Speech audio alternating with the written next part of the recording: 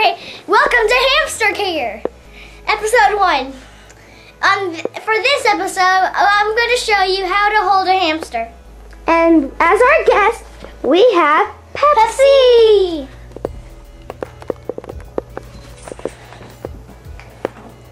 First, let me open its. Step 1: make sure to open its cage and try to pick him up. Some other ways you can try to let him. First, you let him just to crawl around. He looks like a porcupine, but first we need to get the dog away. Yeah.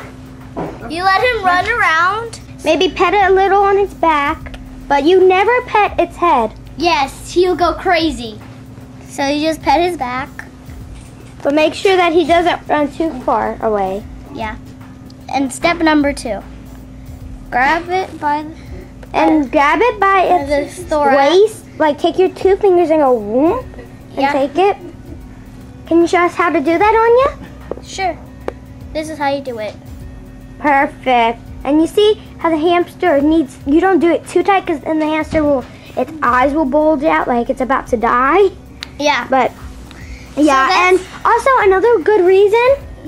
And also, never let it crawl down your shirt. It happened to me, Gabrielle, don't tell, it happened to me, and it does not feel good because he'll bite you in your shirt. Like, it's horrible. Like literally. Yeah.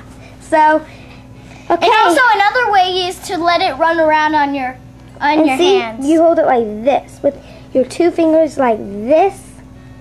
You take it and you whoop. Woo. But you mustn't let it fall because then it could break its back.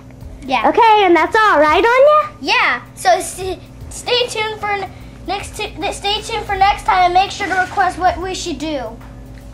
Ta-da! Bye. Bye. Say bye, Pepsi. Bye.